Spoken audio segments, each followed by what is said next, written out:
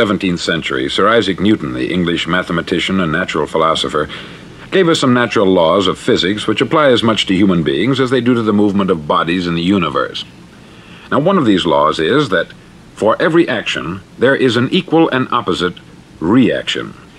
Simply stated, as it applies to you and me, it means we can achieve nothing without paying the price. The results of your 30-day experiment will be in direct proportion to the effort you put forth. To be a doctor, you must pay the price of long years of difficult study.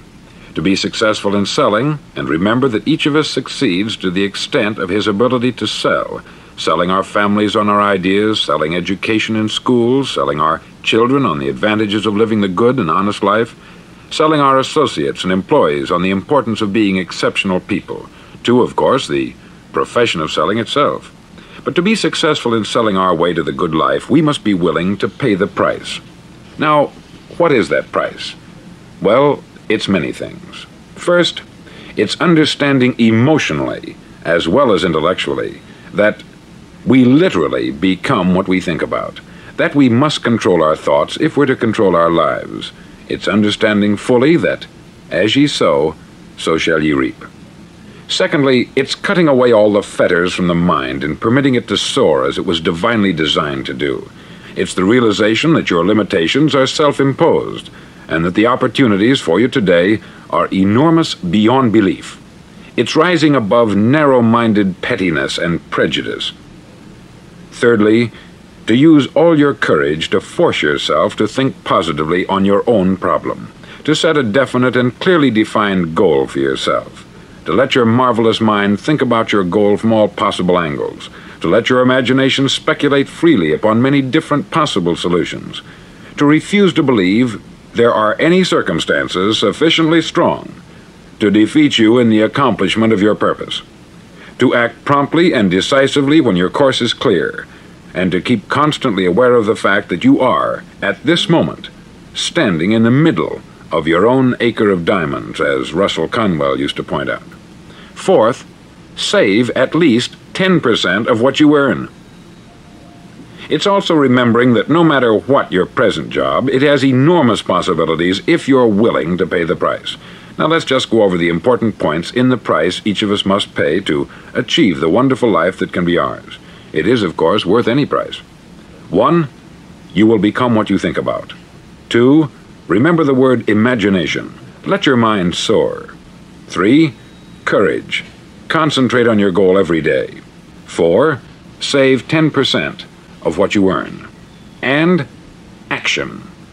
Ideas are worthless unless we act on them. Now I'll try to outline the 30-day test I want you to make. Now keep in mind that you have nothing to lose by making this test, and everything you could possibly want to gain. There are 2 things that may be said of everyone. Each of us wants something, and each of us is afraid of something. I want you to write on a card what it is you want more than anything else. It may be more money. Perhaps you'd like to double your income or make a specific amount of money. It may be a beautiful home. It may be success at your job. It may be a particular position in life. It could be a more harmonious family. Each of us wants something. Write down on your card specifically what it is that you want. Make sure it's a single goal and clearly defined. You needn't show it to anyone, but carry it with you so that you can look at it several times a day. Think about it in a cheerful, relaxed, positive way each morning when you get up, and immediately you have something to work for, something to get out of bed for, something to live for. Look at it every chance you get during the day and just before going to bed at night. As you look at it, remember that you must become what you think about, and since you're thinking about your goal, you realize that soon it will be yours.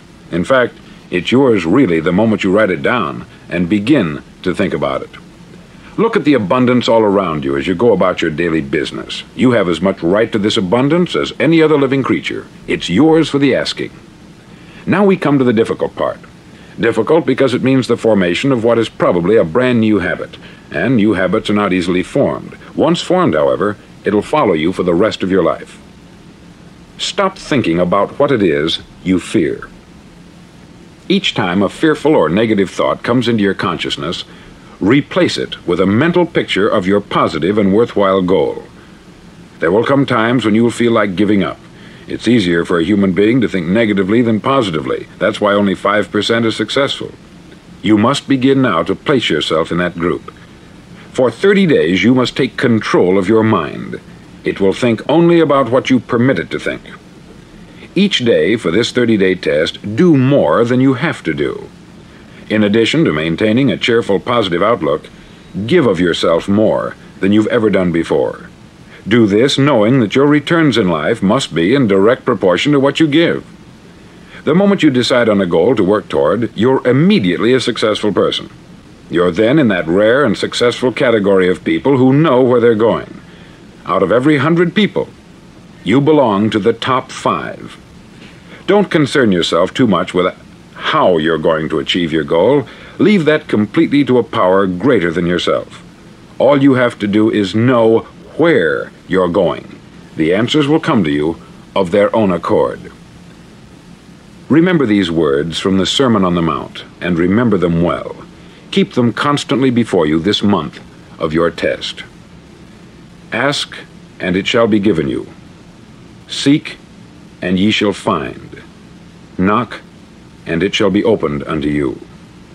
For every one that asketh receiveth, and he that seeketh findeth, and to him that knocketh it shall be opened. It's as marvelous and as simple as that. In fact, it's so simple that in our seemingly complicated world it's difficult for an adult to understand that all he needs is a purpose and faith. For 30 days, do your best. If you're a salesman, go at it as you've never done before, not in hectic fashion, but with the calm, cheerful assurance that time well spent will give you the abundance in return you deserve and want. If you're a homemaker, devote your 30-day test to complete giving of yourself, without thinking about receiving anything in return, and you will be amazed at the difference it makes in your life. No matter what your job, do it as you've never done it before for 30 days. And if you've kept your goal before you every day, you'll wonder and marvel at this new life you've found. Dorothea Brand, outstanding editor and writer, discovered it for herself and tells about it in her fine book, Wake Up and Live. Her entire philosophy is reduced to the words, act as though it were impossible to fail. She made her own test with sincerity and faith, and her entire life was changed to one of overwhelming success. Now you make your test for 30 full days. Don't start your test until you've made up your mind to stick with it. You see, by being persistent, you're demonstrating faith. Persistence is simply another word for faith. If you didn't have faith, you would never persist. If you should fail during your first 30 days, by that I mean suddenly find yourself overwhelmed by negative thoughts, you've got to start over again from that point and go 30 more days. Gradually your new habit will form until you find yourself one of that wonderful minority to whom virtually nothing is impossible. Don't forget the card. It's vitally important as you begin this new way of living. On one side of the card, write your goal, whatever it may be. On the other side, write the words we've quoted from the Sermon on the Mount. Ask, and it shall be given you. Seek, and ye shall find. Knock, and it shall be opened unto you. In your spare time during your test period, read books that will help you. Inspirational books like the Bible, Dorothea Brand's Wake Up and Live, The Magic of Believing by Claude Bristol, Think and Grow Rich by Napoleon Hill, and other books that instruct and inspire.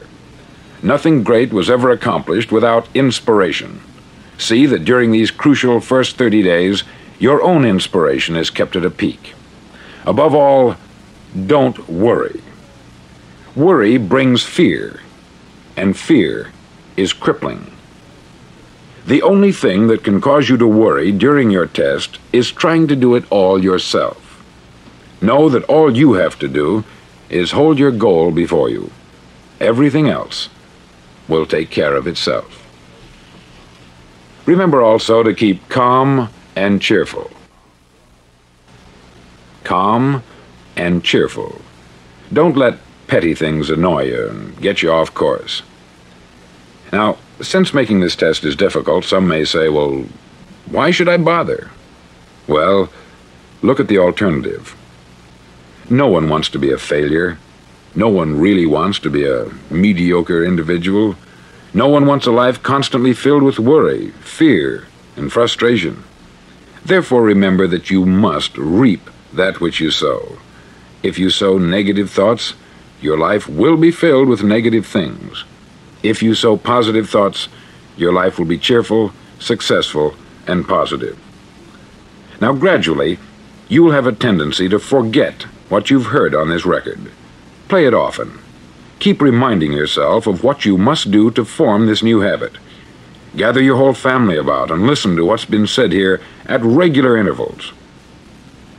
You know, most men will tell you that they want to make money without understanding the law. The only people who make money work in the mint. The rest of us must earn money. This is what causes those who keep looking for something for nothing or a free ride to fail in life. The only way to earn money is by providing people with services or products which are needed and useful. We exchange our product or service for the other man's money. Therefore, the law is that our financial return will be in direct proportion to our service. Success is not the result of making money. Making money is the result of success. And success is in direct proportion to our service. Most people have this law backwards. They believe that you're successful if you earn a lot of money. The truth is that you can only earn money after you're successful. It's like the story of the man who sat in front of the stove and said to it, "Give me heat, and then I'll add the wood." How many men and women do you know, or do you suppose there are today, who take the same attitude toward life? There are millions. We've got to put the fuel in before we can expect heat. Likewise, we've got to be of service first before we can expect money. Don't concern yourself with the money. Be of service. Build, work, dream, create. Do this, and you'll find there's no limit to the prosperity and abundance that will come to you. Prosperity is founded upon a law of mutual exchange. Any person who contributes to prosperity must prosper in turn himself. Sometimes the return will not come from those you serve, but it must come to you from someplace, for that is the law. For every action, there is an equal and opposite reaction. As you go daily through your 30-day test period, remember that your success will always be measured by the quality and quantity of service you render, and money is a yardstick for measuring this service. No man can get rich himself unless he enriches others. There are no exceptions to a law. You can drive down any street in America and from your car estimate the service that's being rendered by the people living on that street. Had you ever thought of this yardstick before? It's interesting. Some, like ministers and priests and other devoted people, measure their returns in the realm of the spiritual, but again, their returns are equal to their service. Once this law is fully understood, any thinking person can tell his own fortune. If he wants more, he must be of more service to those from whom he receives his return. If he wants less, he has only to reduce this service. This is the price you must pay for what you want. If you believe you can enrich yourself by deluding others, you can only end by deluding yourself. It may take some time, but just as surely as you breathe, you'll get back what you put out. Don't ever make the mistake of thinking you can avert this. It's impossible. The prisons and the streets where the lonely walk are filled with people who tried to make new laws just for themselves. We may avoid the laws of man, but there are greater laws that cannot be broken. An outstanding medical doctor recently pointed out 6 steps that will help you realize success. 1. Set yourself a definite goal. 2. Quit running yourself down. 3. Stop thinking of all the reasons why you cannot be successful, and instead Think of all the reasons why you can. 4. Trace your attitudes back through your childhood and try to discover where you first got the idea you couldn't be a success, if that's the way you've been thinking. 5. Change the image you have of yourself by writing out a description of the person you would like to be. And 6.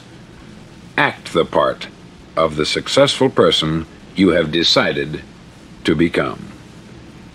The doctor who wrote those words is a noted West Coast psychiatrist, David Harold Fink, M.D. Do what all the experts since the dawn of recorded history have told you you must do. Pay the price by becoming the person you want to become. It's not nearly as difficult as living unsuccessfully. Make your 30-day test.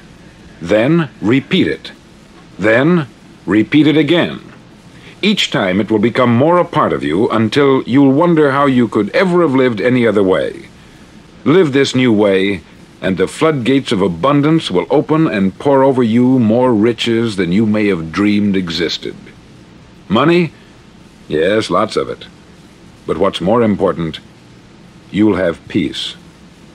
You'll be in that wonderful minority who lead calm, cheerful, successful lives.